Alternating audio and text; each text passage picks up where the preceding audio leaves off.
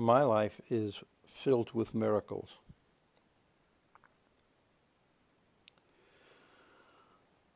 Miracles is those things that come to me. It doesn't come from my mind. It doesn't come from my intellect because I'm not very intelligent.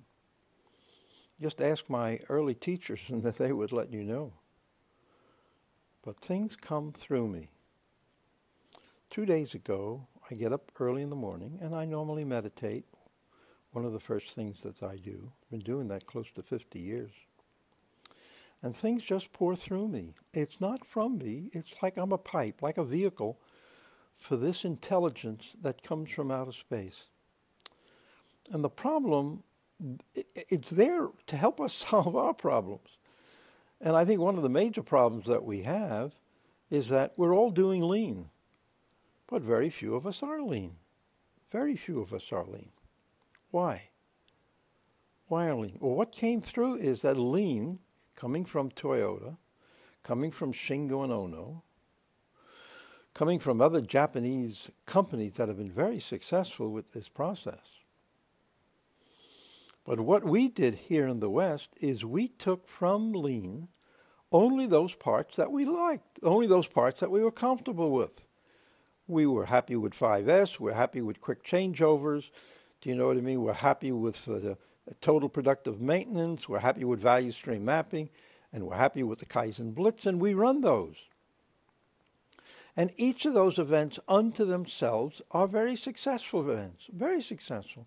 But it's not the totality of lean, and it doesn't sustain us in the long term. What is missing then? That's what came through me in the morning, telling me what we're all missing. I believe what we're missing is a real understanding of what value is.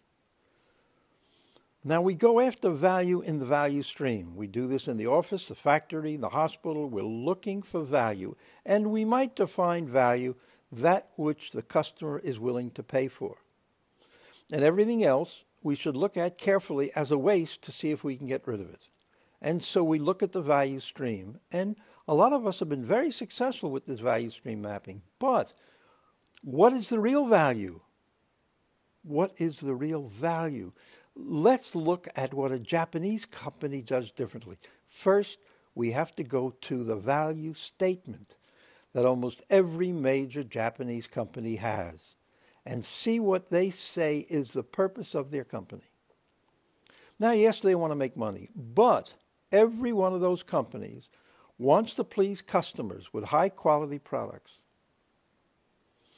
Also, they want to please all of their employees, and they want to serve society. They want to serve the world. That's their purpose. That's their value.